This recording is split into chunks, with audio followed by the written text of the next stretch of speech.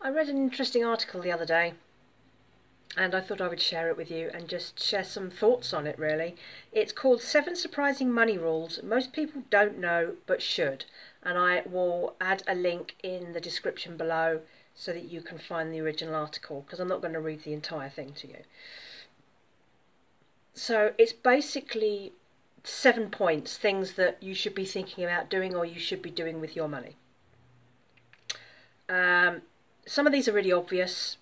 Some of them I agree with but don't do, and some of them I absolutely do. So number 1 is sometimes you have to spend more to save more. Now, I absolutely agree with this. It's worth spending more money on something to get something that lasts.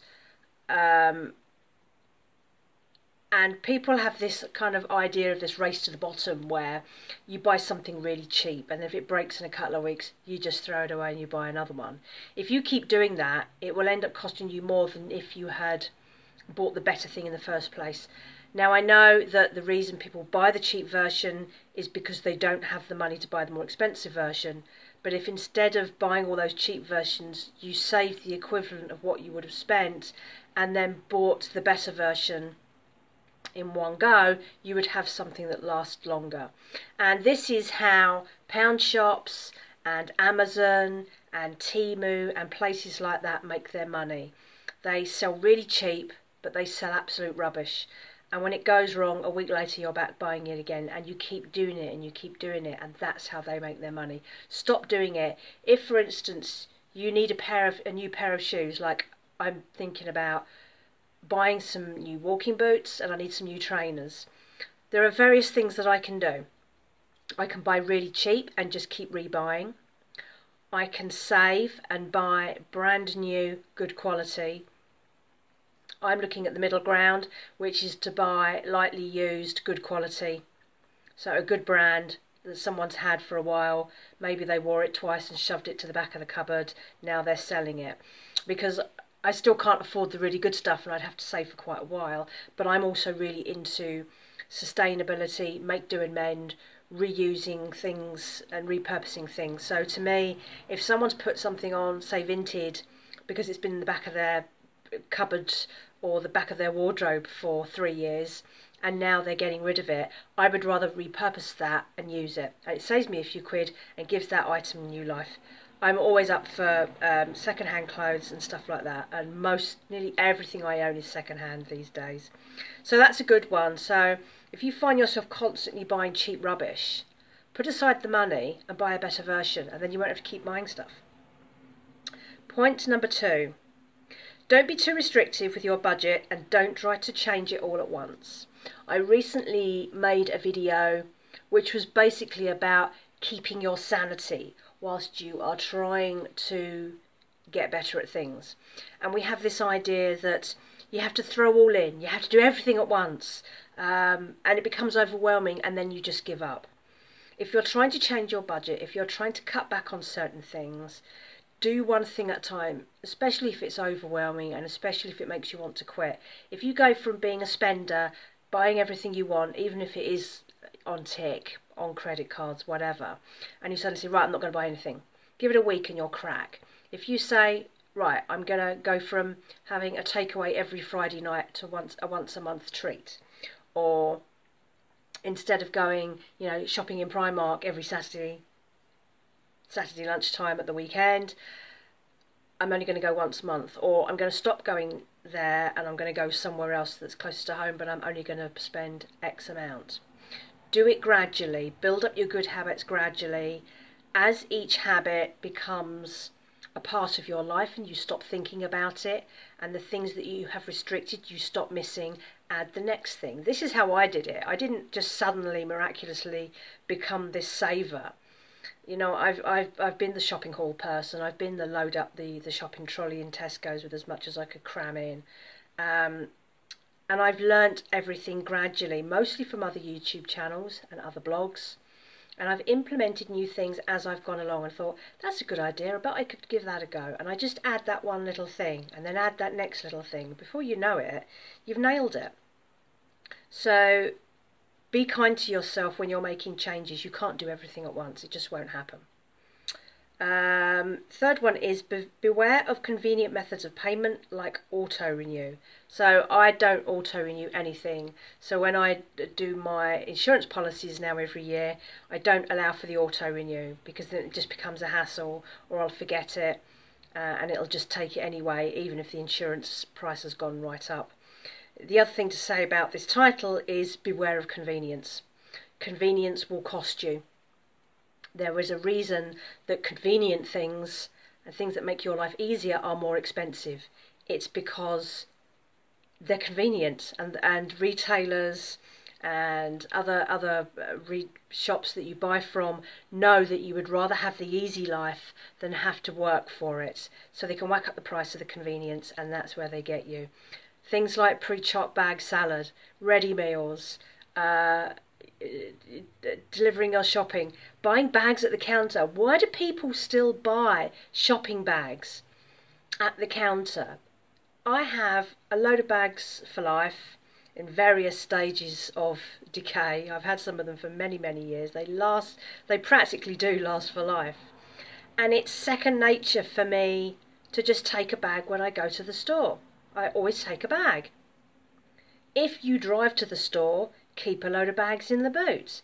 It's not difficult. I don't know why every time when I'm going in and I'm going to the self-scan, I'm scanning my stuff, everyone's picking up the bags, because they're just, be organised. You don't need to pay whatever for a paper bag that you then stick in the bin. What an absolute waste of money. Why would you raise your grocery shopping price that much? It's like having it delivered. What are you doing? Next is automate saving money instead of letting it sit in your checking account. Now, this is something that I do. So I have, as you probably know if you've been watching my channel, you know I am a great lover of spreadsheets. I have a spreadsheet for every aspect of my financial life. I have a spreadsheet for every bank account, every savings account, everything that I have. So I know exactly when everything is due out. I know what's in the accounts. And every spare penny that does not need to be in a certain checking account at any one time, I flip over to my easy access savings. So that means that every spare penny I have is earning interest whilst it's sitting around waiting for me to use it. Now, I do have some locked fixed bond accounts. I also have some notice accounts. They have higher interest rates, and like I have a Yorkshire Building Society account. You can only make two withdrawals a year, and you get 5% interest on the first £10,000 that you have in the account. So I've used it to keep my emergency savings and the car fund that I'm saving up. So I've allocated that in there, and I actually don't need to touch it at all. But I know that if I need it, I can get it. If it's like I need to buy the car, or I have an emergency and I can't work and I need some income. So it is there and it is accessible. And by putting away every spare penny into an account which does have an interest rate, it's earning, it's working for me, and it becomes a passive income. I do all my banking on mobile apps. The easy access savings account I use is Tandem, and that links back to all my accounts so that it's quick and easy for me to flip money from one account to the next. I can use Tandem. They use this open banking software, so it's linked to my accounts, so I can pay in from other accounts into Tandem, and I can pay out from Tandem into those accounts at a moment's notice. It's really quick, it's really easy, and at the moment they're paying 4.90%. They were at 5% earlier this year. They've dropped a little bit, but 0.10% on what I've got in there doesn't really make any difference to the 5%. So it's still sitting there, it's doing its thing, and I flip money almost every day.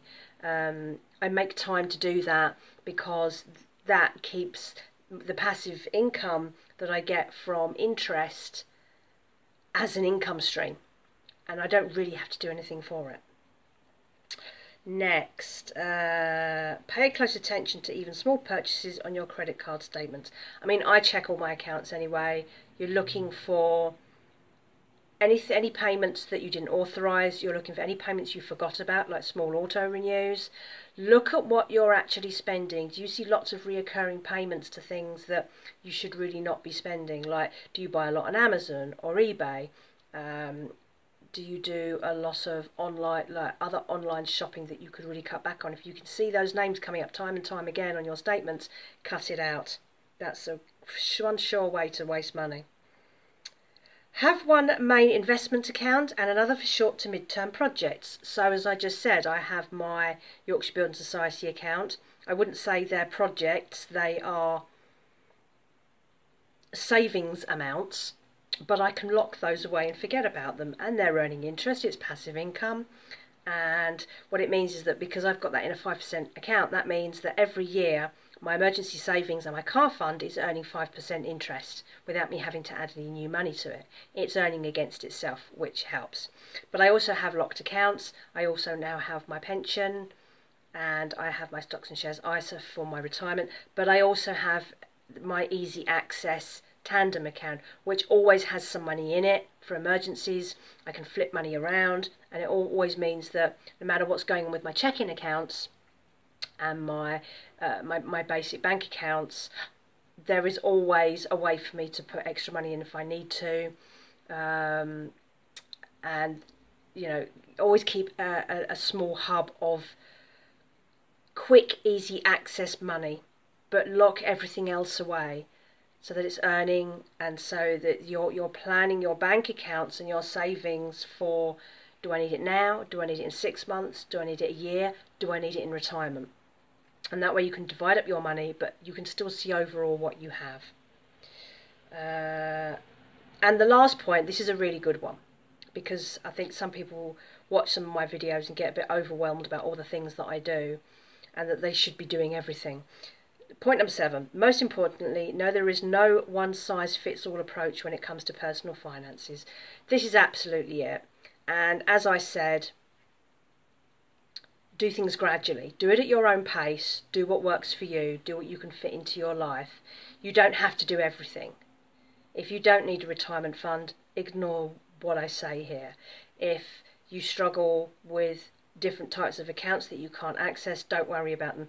Do what you can. Do what fits into your life, and every change, every incremental change is in your favour, and it helps your finances. So just setting up an easy access account that has 4.90, if you're, you know, flipping 10, 20 quid a month, it may not be very much, but every penny makes a difference, and you'll see as the numbers go up what a difference that can make. And just knowing that there is money around that you can use if you need to, you have a buffer zone in case something goes wrong, will take some of the stress out of your money. So I hope that's been interesting. I have lots of advice and how-to videos. I will add the playlists at the end, and then you can go and have a look and see what else you might be able to fit in with your life. I'm always looking for new ideas as well. I'm always adding and tweaking the way I do things and adding layers. But if you do it gradually over time, it isn't overwhelming. I might have, you know, 15, 20 spreadsheets that I run for my finances, but it's taken a long time. I started off with one spreadsheet, then I added another one, then I decided to do a food budget, and then I added other things. So each worksheet within my spreadsheets represents a different element of my finances. So I have one that tracks how much my car costs me every year in terms of insurance and repairs and the service package that I have. So I can see that this year my car has cost me the least than it has done on any other year, because it's not having work done on it. I've got my insurance down a little bit, all those sorts of things. So it just gives you a good overview. It makes it really easy to see what's going on at a moment's notice, and you can spot any glaring problems if you need to solve them. So have a look at my other playlists, which I will put here, there and everywhere, and I'll speak to you soon. Bye bye.